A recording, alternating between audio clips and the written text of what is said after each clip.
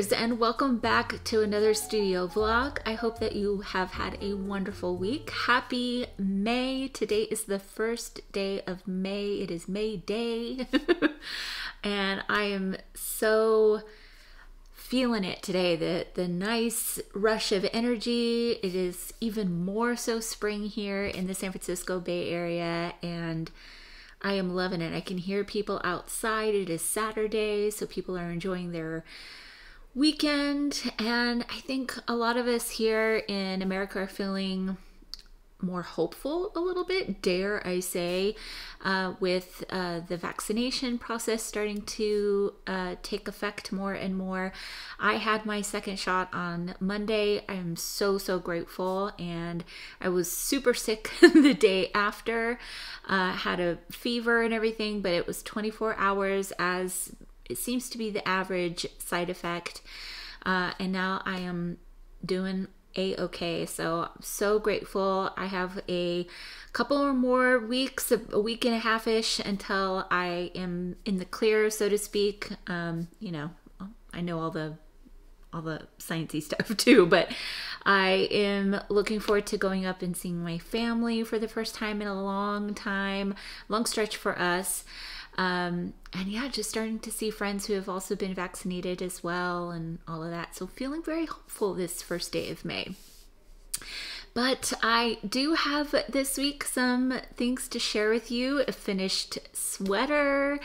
I'm going to share what I'm wearing today, for it is the beginning of Made May, which is a fun annual tradition now.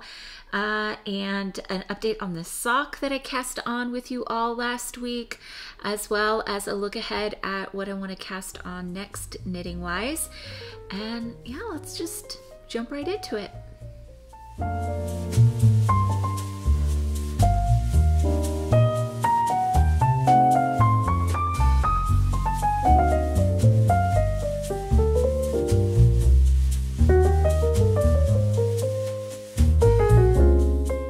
First of all, a huge thank you to everybody who showed up today. This morning I had the May shop update, so thank you all so much for your orders and for your excitement about the bags. I am so grateful, continue to be so humbled and grateful for you all, so thank you. So it has been quite busy the last few days, especially getting things ready and prepared, and early mornings and pretty much nonstop getting all the logistical things done. So I'm taking a little bit of a breather this afternoon and taking a slower speed before things pick up again and I work on getting your orders out the door. Before I show you my finished sweater, I wanted to share a finished sweater or cardigan from last year. Many of you, if you've been watching for a while, will have seen this last year. This is the Ochre Cardigan by Amba O'Brien, and I made this out of Trailhead Yarns and Fiber Badlands, which is a Euroflex linen. It's so wonderful, and it's getting softer and softer the more that I wear it. I was gifted this beautiful yarn, which is in a colorway called Fifi Island, a couple of years ago, and I had made another sweater, actually another pullover using it, but it was way too big. I think I had cast on like maybe 2 sizes too large, plus the shaping of it just wasn't really what I wanted in the end. So I took it out and landed on this beautiful pattern, and it is beautiful. And I believe that Amba O'Brien now has a pullover version of this beautiful sweater, and I love the detail on the sleeve. Like this lace work is so pretty. So I actually wove in, you will have seen probably, I wove in the ends this morning when I was on a Zoom chat, and you know, sometimes it takes a year for you to weave in your ends.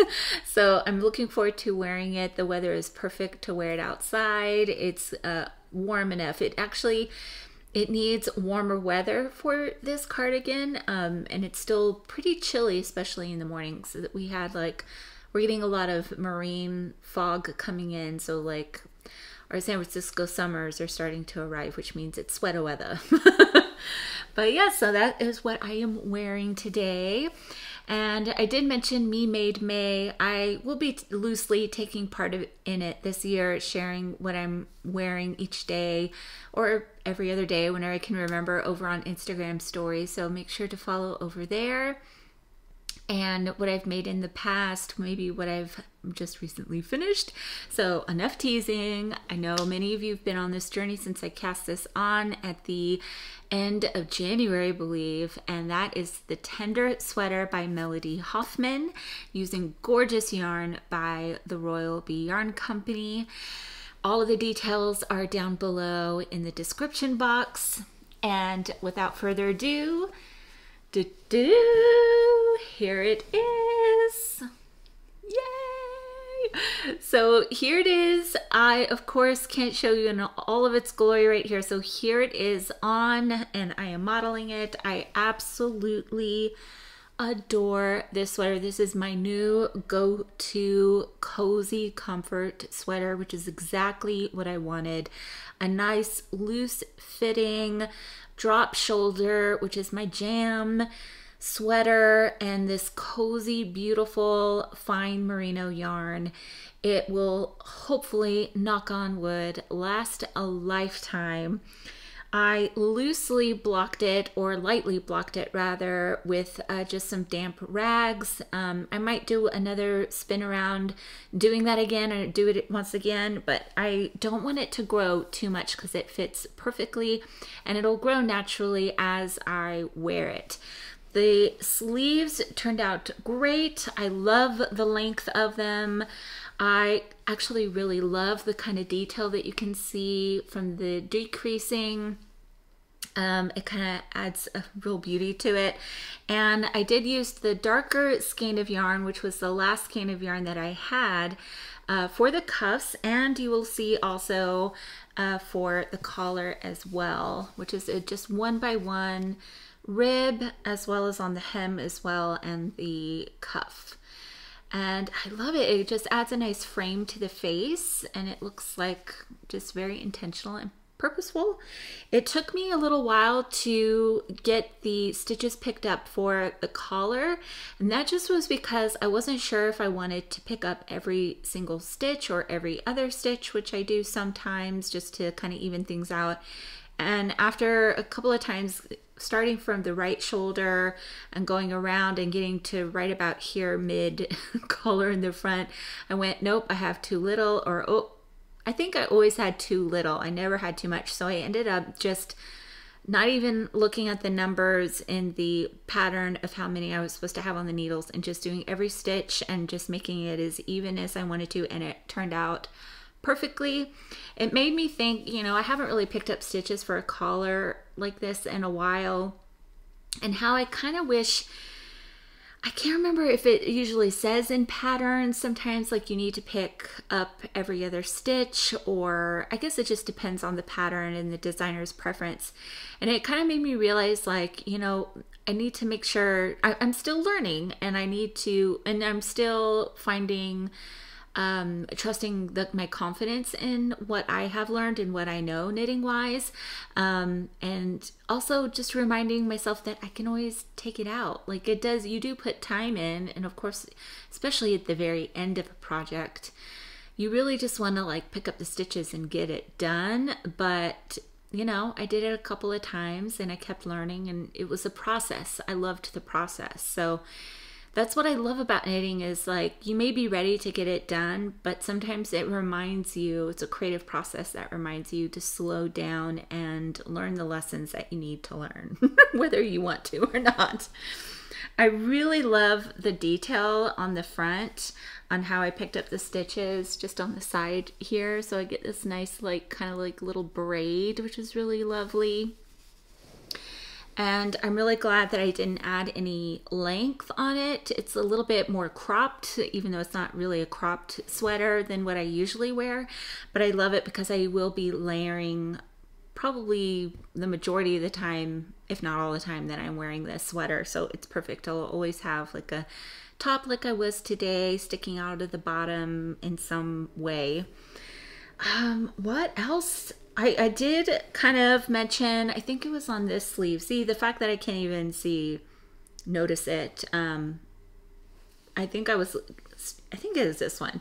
I started a slightly lighter skein of yarn, and you can't really tell. So thank you all. Some of you wrote me and said, don't even worry about it. I can't really tell. So I was worried that the color differences in the hand-dyed yarn was going to show, but it looks really lovely.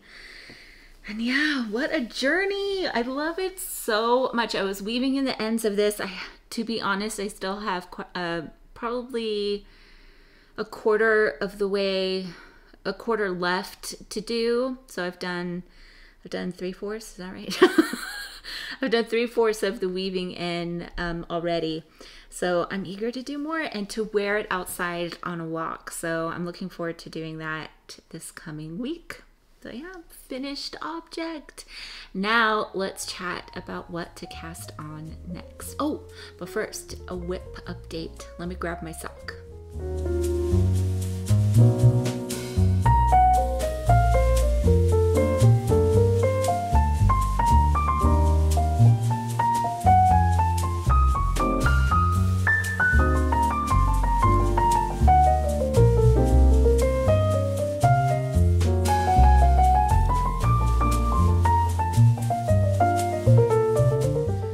Last week, I decided to cast on a sock because I was nearing the completion of my sweater and I wanted something just light and easy to do as a palette cleanser and something fun. And it was so much fun to go through my stash back here and choose out some yarn. I chose some yellow yarn to start the Rainbow Chronicles from April onward, which is hosted by So Sweet Violet, and I'm totally forgetting, but I'll have all of the information up here and down below in the description as well. And I chose this beautiful single ply yarn by Plies and Hellhounds in her Roly Poly colorway, which is a Beatrix Potter colorway. I have no idea if she has this in her shop right now. This is from a couple of years ago. So, and probably I think one or two people were like, why are you making socks out of single ply yarn? It's gonna pill. I am making these for my mom. These are going to be bed socks essentially and just home socks, so she's not going to be out and about walking in them. And I just wanted to make something sunny and really cozy and comfortable for her. So here it is. There was a journey with this pattern. I'm using the Sweet Vanilla I think it's called Sweet Vanilla Sock Pattern, Toe Up Sock Pattern by Jules Hill of So Sweet Violet as well. This stitch marker is from my pal Denise of Earth Tones Girl. I love it so much. It says, do more of what makes you happy. So it's a great reminder. And so Jules for this pattern uses her beanie toe, which is a rounded toe, which I've never done before. That was where the journey was. And she has a particular heel as well that I'm really eager to try too. So I'm using Magic Loop. I decided to do 2.5 millimeter needles. I initially cast on with 2.25 millimeter needles, which is my usual go-to for socks. But I went up a needle size because of the single ply, and it needed just a little bit of a bigger needle since it's a slightly thinner yarn than the usual fingering weight yarn. At least this one is. And I wanted it to be a little bit of a cozier, like looser sock as well, since they're more bed socks anyway. So I'm going to show you some pictures here because my toe initially did not look like this, this is how it's supposed to look. It looked so weird and I was like, what is happening? And this was a real indication of vaccination anxiety and like shop updates, you know, anxiety, natural anxiety, and just I was not paying attention to the pattern. I thought, well, am I like using the wrong needle size? Is it the single ply yarn? I even ended up casting on with some scrap plied yarn that I have up here. I have like a little growing collection of scrap plied yarn from other fingering weight projects. and it was still turning out. It looked like jowls. It looked like, it was so weird. And I was on a Zoom call and I just was counting and I was like, my counts are right, so I don't know what's happening. I looked at the pattern again. I kept looking back at the pattern, and finally I looked at the very beginning of the pattern where it says do Jenny's magic cast on. I always say Judy or Jenny. I always can't ever remember, but and I realized where I had gone wrong. I was putting the total amount of stitches, number of stitches on each needle. So I was doubling up the number of stitches. And I wasn't doing enough increase rounds, therefore, and so it was a hot mess. So once I figured that out and cast on the correct number of stitches, we were in business. So I'm really enjoying it. I just tried it on myself. I pretty much have the same size feet as my mom. She has slightly bigger feet after she had her kiddos. But it fits really well. It's very different. I'm so used to more of a kind of square toe when you try it on. But I'm really liking this. So I'm eager for her to try it on when I see her in a couple of weeks here, week and a half. To see how she likes it. But it's really fun to try something new and to kind of, you know, once again, learn lessons of knitting. Say, you need to slow down. You need to pay attention here. So, but I love the color and I love this yarn. I love knitting with single ply yarn. It is, I love it. I think I have a shawl out of single ply yarn, which is really beautiful for like really something that you need, like a really lovely drape. So again, it's not typical for socks, but in this case it's pretty fun.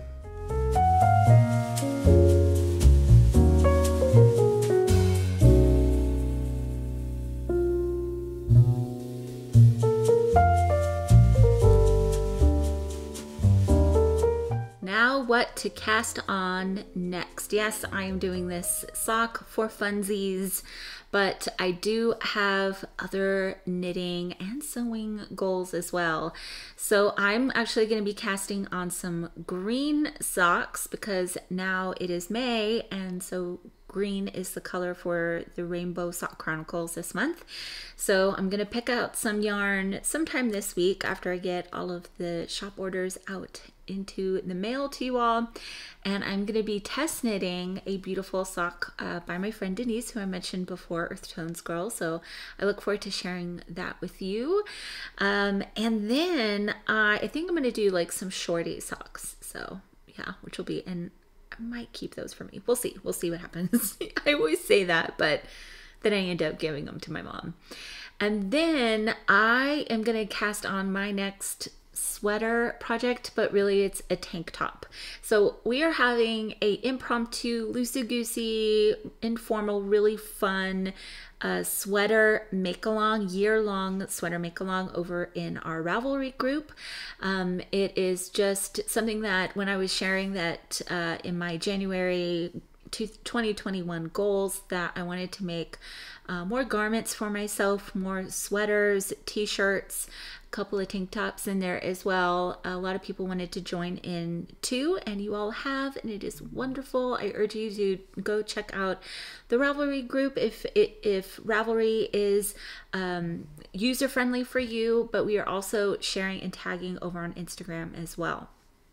So yes, so my next is going to be actually a tank top, because I do have some t-shirt sweaters or short sleeve sweaters that I want to make, but mine is going to be a tank top because I know it'll be a quick knit and I kind of want something like super quick to make. That's famous last words. And that's going to be the Keen Wonder. I think that's how you say it. Keen Wonder. And this is by Megan Kelly. I've had this in my queue for some time, and I just love the texture and the shaping of this tank. It's beautiful, beautiful. It is with a DK weight yarn, and I'm on the hunt for some DK weight. I really like to make it with some organic cotton, And so I know that there's some fingering weight or some worsted, different kind of brands out there, but DK is a little bit different. So I need to do some more research. And first and foremost, I'm really trying to buy local yarns first.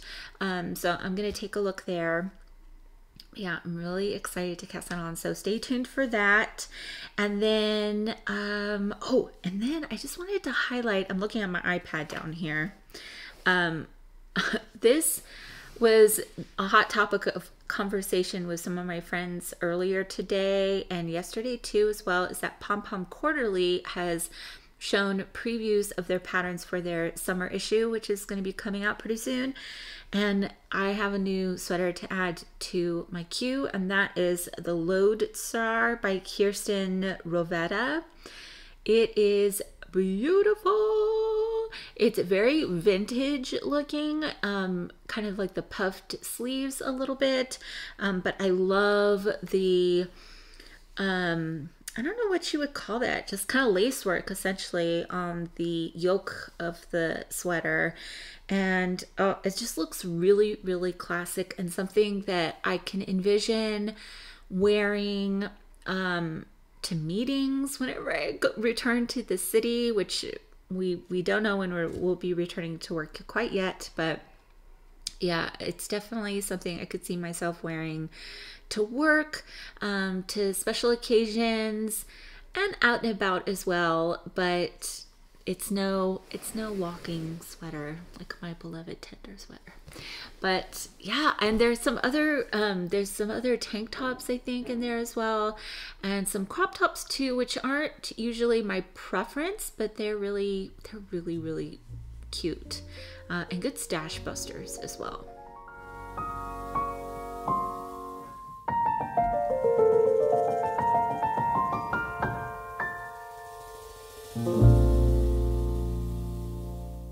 All this chat about cast-ons is also making me really want to start sewing and also cross-stitching as well. There's something about the warmer months that make me want to pick up those two types of crafts again. I'm really looking forward to making some staples sewing wise for my wardrobe that I can wear with this sweater, or some knitted, namely with some knitted t-shirts and stuff that I want to make in the coming months. And then cross stitch, I've seen some people cross stitching lately, and I just am really craving to pick up some of my lingering whips again. I haven't just really wanted to cross stitch for some time. It's not as much of a focus as knitting is this year for whatever reason. But just recently I'm kind of itching to get back to it. So I'm looking forward to picking that up again, probably this month, and to sharing it with you all.